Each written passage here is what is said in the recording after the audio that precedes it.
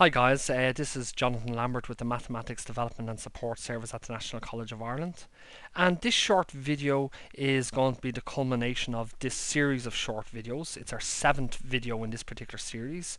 I suppose our 8th video when we include the overview video, and this one is going to bring together all of the types of probability calculations, well, a number of the types of probability calculations that we've done up to this particular moment in time.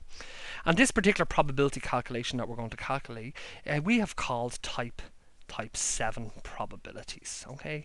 And they're probabilities where we want to calculate the probability of a z-score being bound below by a particular x value and being bound above by a particular x value. Let's call these x1 and x2. But where x1 is negative and x2 is a positive value. So with respect to the standard normal variable, let's draw our standard normal curve. So our standard normal curve is centered on 0. The horizontal axis represents our z variable, or the z-axis. And our x1 value is a negative value, so that's over here. Let's call that x1. And our x2 value is a positive value, which is over here. And we're interested in the probability of a z-score being between those two values. So we're interested in the calculation of the area between those two values here. Okay, so let's have a look at a particular example. So say if we want to calculate the probability of observing a z-score that's greater than minus 1.39 and less than, let's say, 2.65 as an example. So we know the first thing that we'll always do is we draw the standard normal curve for the z variable. And the standard normal curve is a bell-shaped curve centered on 0. The horizontal axis represents our z values, or our z-axis. Minus 1.39 is going to be over here, and 2.65 is going to be over here. Okay, we want the probability of observing a z-score between these two values, so we're interested in what is the area between these two values here. Okay, we're going to do this in stages. The first thing we're going to do is we're going to look up our positive values, because we can always look up our positive values. And the positive value in this case that we're interested in is 2.65. So what we're going to do is we're going to go to our z tables, okay, and we're going to look up 2.65. So that means we're going to look up the first significant digit, okay, and the first decimal digit, which is 2.60. And the second decimal digit in this case is 5. So we're going to come across to the column as 0.05. So let's say we go across there to that column, and we're going to triangulate in until we get that value. So we're going to look up 2.65 on our tables. We come down to 2.65. We come down to 2.6 in the first column, 2.6, and we come across to the column labeled 0.05, okay, which gives us a value of 0.9960. So this value here is 0.9960. Brilliant. So what we know now is that when we look up 2.65 on the tables, that gives us the area to the left-hand side of 2.65, which is the area from here down to negative infinity, which is 0.9960. Okay, brilliant. So we're nearly there. Okay. Now let's think about this here from a problem-solving perspective. We only want the area in between these two values. Yeah.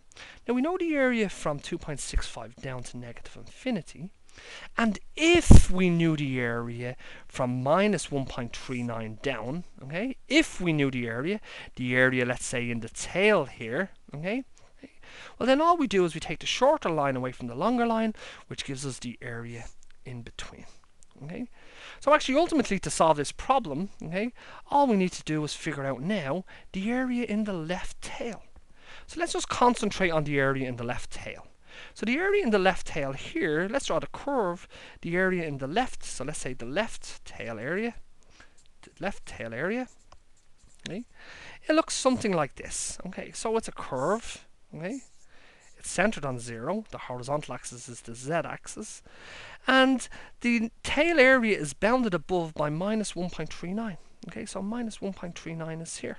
Okay, and we're interested in the area in this tail here. Okay. Now we can never look up negative values, but what we can always do is we can always rotate. Yeah.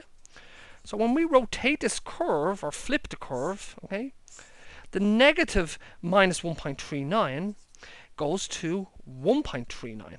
Okay, that's the z-axis here.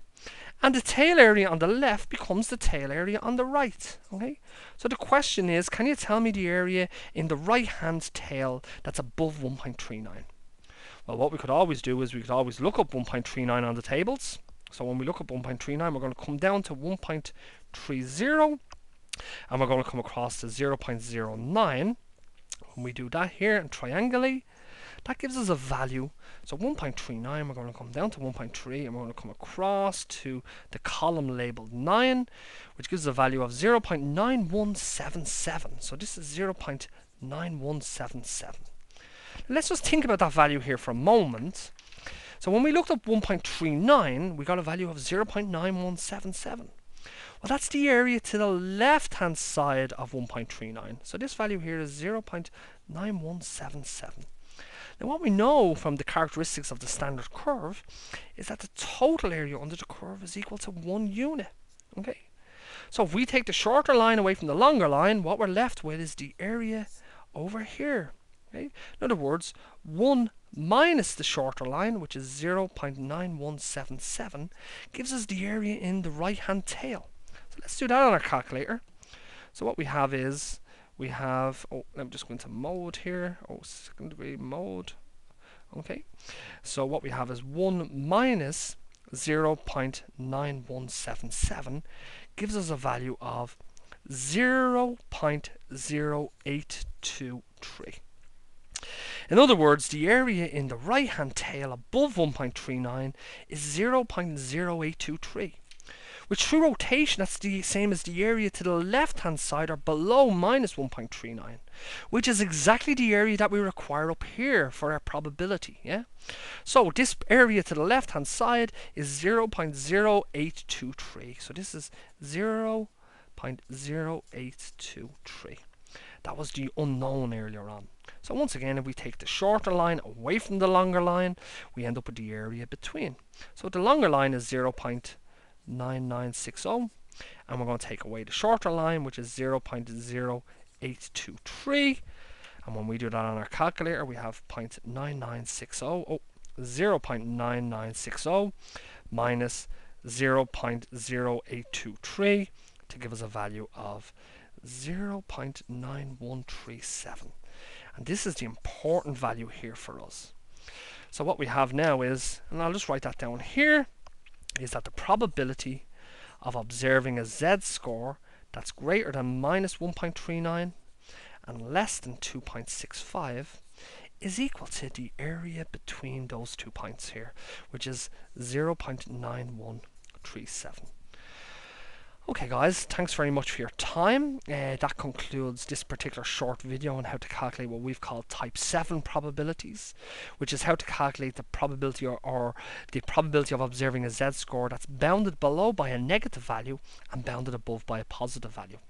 And what we know that we always do, like for example in this situation, is we'll always look up our positive value, and what will be unknown then is the tail area, and to calculate the tail area we'll do a rotation.